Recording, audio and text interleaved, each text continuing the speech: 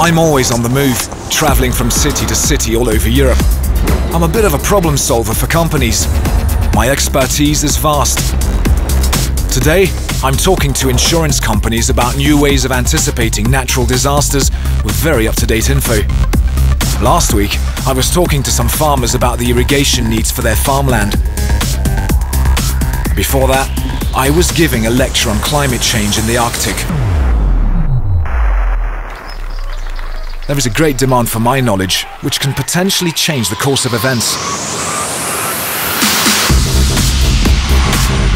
People keep asking me where I get my information. Maybe someday I will tell my secret.